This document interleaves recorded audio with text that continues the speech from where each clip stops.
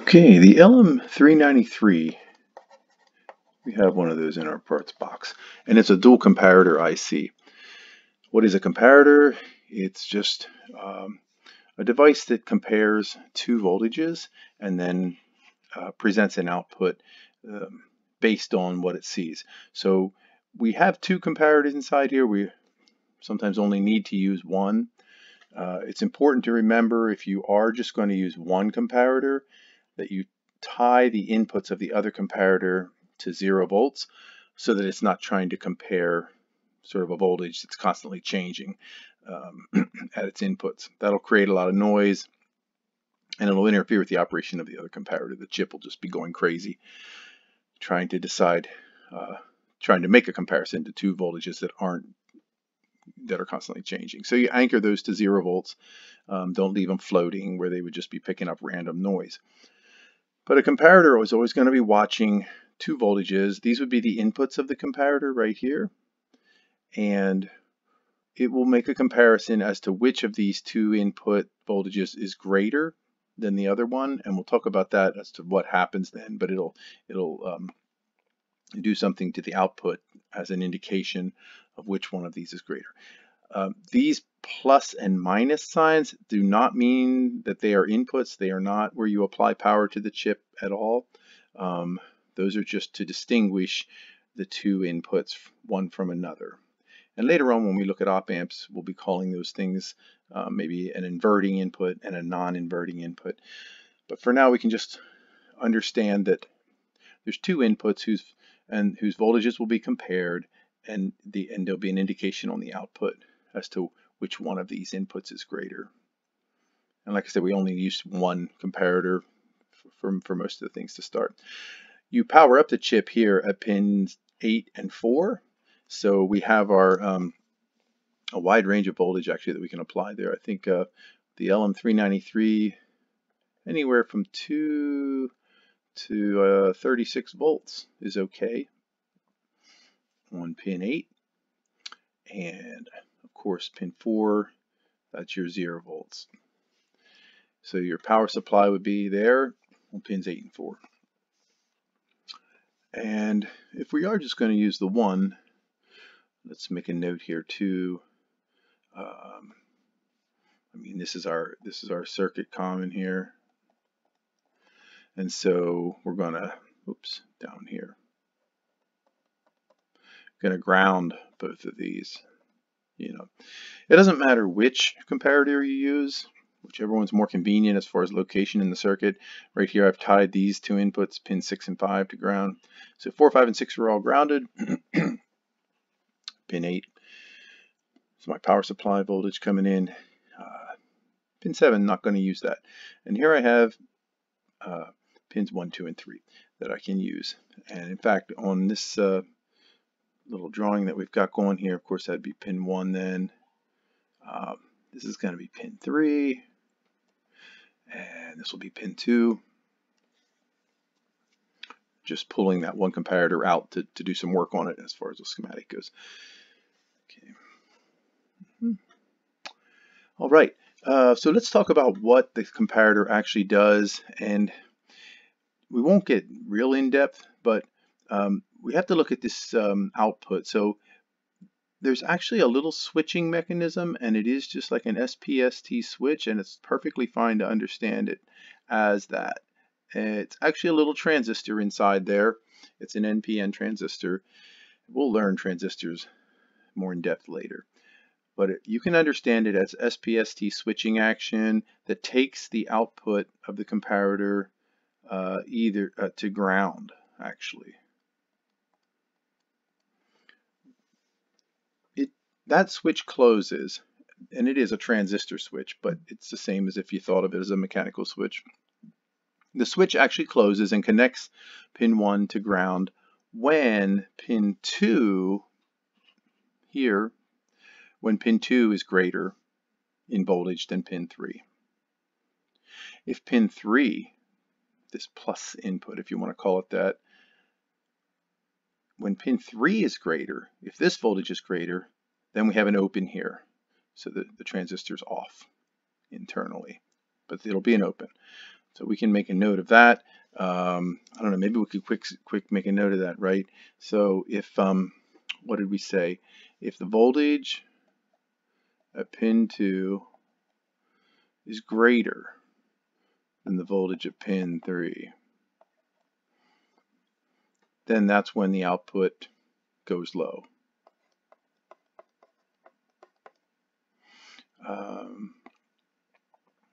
We could say connects, right? Output connects to the circuit common. Okay, so that's one scenario, and the comparator is very sensitive, so it doesn't have to be much greater. It can be just millivolts greater. Pin 2, if it's even millivolts greater than pin 3. But that's the comparator's job. It's making a comparison between the voltage it sees at this pin and the voltage it sees at this pin. And like we said, if pin 2, where the minus input's greater, the output goes low, goes to 0. You can kind of remember that association, I think, right? The minus input being greater or winning.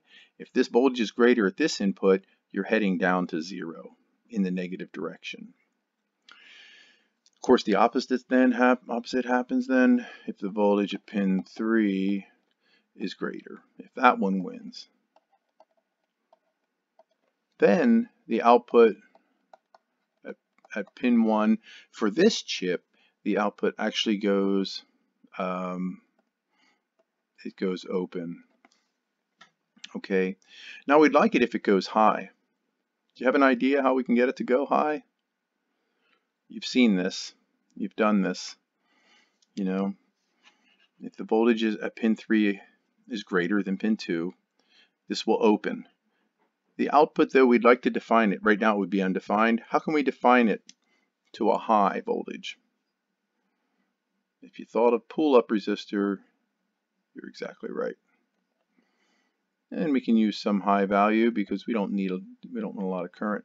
But there you go, 10K. So or whatever voltage we're using, now we have a high at our output instead of an undefined. It's connected to plus V. Do you remember why we can't just connect that right to positive voltage? I mean, you might say, well, if I don't want it to be undefined, I could just take a wire right to there. That's true. You would get a nice defined voltage when this opens. What happens when it closes, though? Dead short. So you have to use a resistor to pull it up. But the resistor has to be there when this goes to the other state. And when this closes, if pin 2 is greater, it'll go low. And you can't have it cause a short. Okay, so now we have, well, we can modify this condition here, right?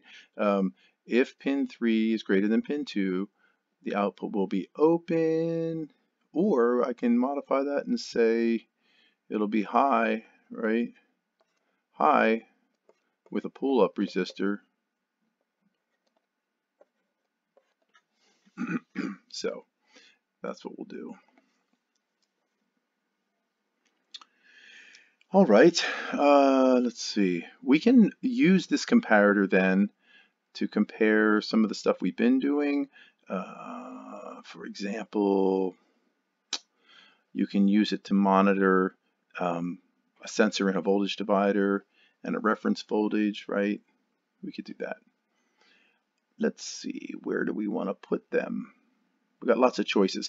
And by the way, I wrote the plus input at the top and the minus input at the bottom. It doesn't matter. I could have drawn it the other way. I could have put the minus input up here and the plus input down here. It's okay either way.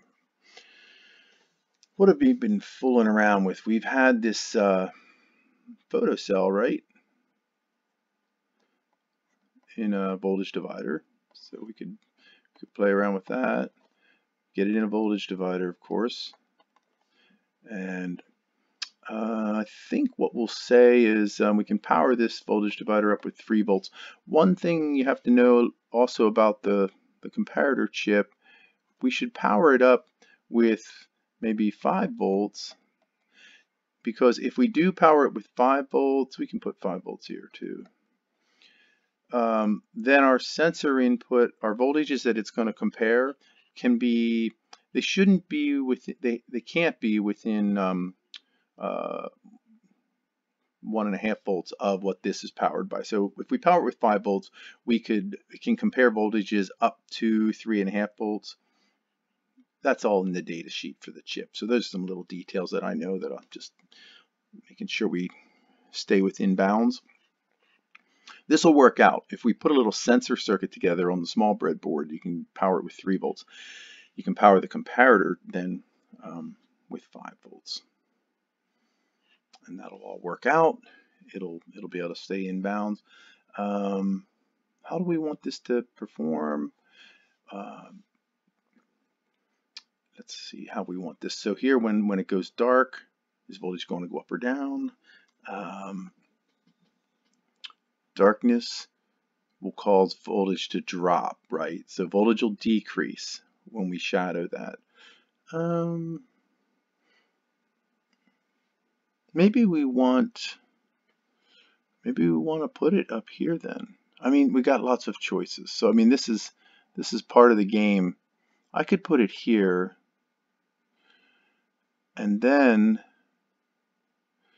when light dims out, the voltage here will drop, and the plus input will drop below the minus input. And so the minus input will be winning, and the switch will close, and that could turn something on, like a lamp. Not directly, because the current capability of this is very low. It's only like 20 milliamps. So lots of things to consider. Lots of things to consider, that's for sure. Maybe we'll do a thing where when it gets dark, we could change this around a little bit. I'm just thinking about it. You can think about it too. There's so many choices. Look, I could do this. I could take it to the other one if I want to. I don't know. I don't want to make it too confusing. You know, I'm just trying to start out here. But these are the thoughts you put together.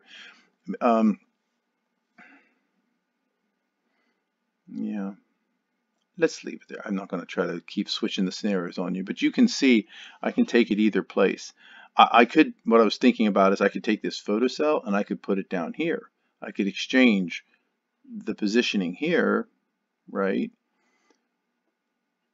And that would invert the operation too. So I have choices. I mean, my sensor, my voltage divider output can go here or here. My sensor can go here or here. So anyway, I mean, there's lots of this or that. And we can explore some of those, no question about it. And finally, we should have some kind of reference voltage to compare with. I didn't really want this video to get too long, so let's do a thing where we have a reference voltage coming from a pot, okay? I think we have a 5K pot in our parts box. And we should be able to make our reference voltage for the comparator so that it can have something to compare. We could try powering this with 5 volts too, but then we might not want the voltage to be greater than 3 volts here. So what we really want is a variable voltage from 0 to 3 volts. Do you remember how to do that? Yeah. Got to get a fixed resistor in here. And see if you can figure that out. We now can do that we have a 5K resistance from here to here. And we want the voltage to vary from 0 volts to 3 volts. So you'll have to think what value fixed resistor you can put here that will take 2 volts away from the 5 volts and leave 3 volts across the pot. Okay, so there's some things for you to work on. I mean, when all's said and done, we should be able to get a variable voltage from our potentiometer that varies from 0 to 3 volts. That'd be a good thing. And we have this variable voltage coming from our voltage divider with the sensor in it coming in here. And we can take a step back now, see what we would expect this operation to look like. Is that output going to go high or low? So let's talk about it.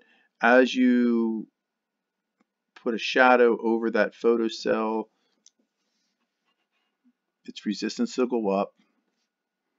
So it'll get more of the voltage, meaning less voltage here. So this voltage is going to drop. So as light decreases on the photocell, voltage will decrease. At some point, this voltage at here will decrease below this voltage, whatever you set here. And that will connect the output to 0 volts. It'll drop down. Switch. There'll be a transition there. So that output we could monitor with a third channel on our oscilloscope. Yeah. So we could do that. We could have, let's see, we could have channel 1 monitoring that input. We could have channel 2 monitoring the reference voltage that the comparator is going to compare the sensor voltage with. And we could have channel 3. Why not? Be watching that. That could all work. So let's cook that one up. Let's cook that circuit up. See if you can do it.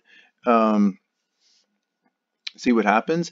I mean, if you have a preference, I mean, you can switch the photocell here.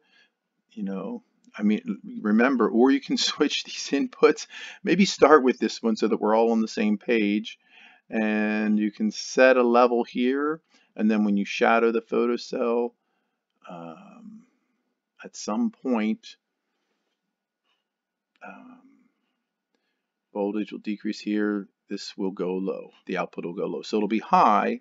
It looks like channel 3 will show high when there's light on the photocell. And then as you go darker, darker, darker, as soon as you go below the threshold that you set here, whatever you set this to, as soon as it gets dark enough to push the voltage at pin 3, channel 1's monitoring that. As soon as that voltage goes low enough, it dips below here, well, you have it pin 2.